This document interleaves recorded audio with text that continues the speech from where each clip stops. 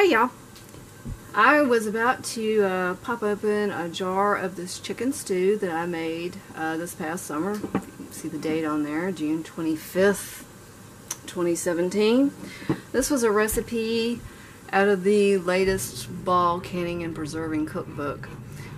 And as I got ready to open it, I recalled, I made a video of it, so I really ought to maybe do a review of it, since this is actually the first jar of this I'm opening. We got cold, icy weather out there again, and this for me tonight is a perfect evening for some good homemade chicken stew. I've got some pasta on the stove over here cooking for my husband for his dinner, because he's not brave and doesn't want to try this.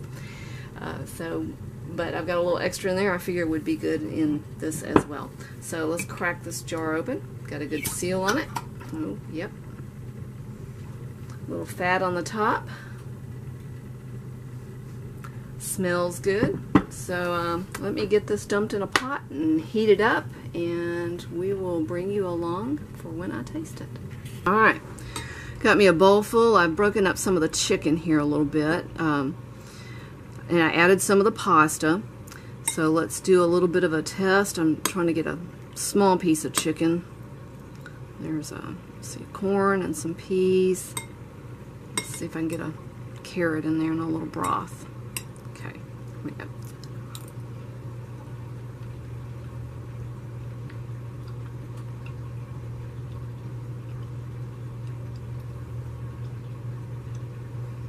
Chicken is wonderful. It's very tender, fall apart tender.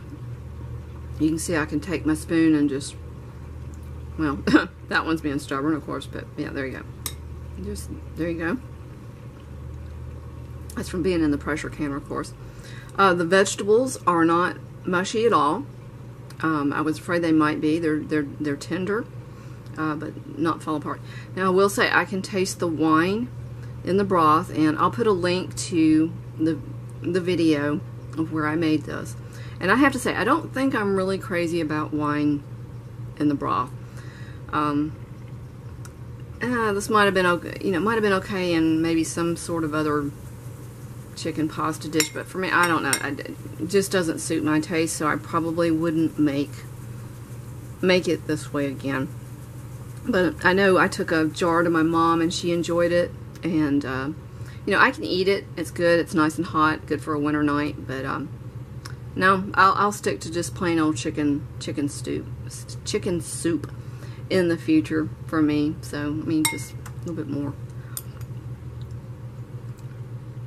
Yeah, I would rather taste more saltiness from broth than wine. So there you go, folks. There's my review on the chicken stew out of the Ball Canning cookbook.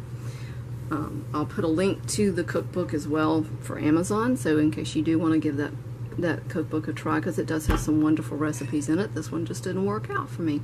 Like I said, not that it's bad, it's just not something I would make again. So thank you for watching. Hope you enjoyed this review. Hope you enjoyed the canning video as well if you watch it. We'll talk to you next time. If you have any questions or comments, please leave them below. Thanks.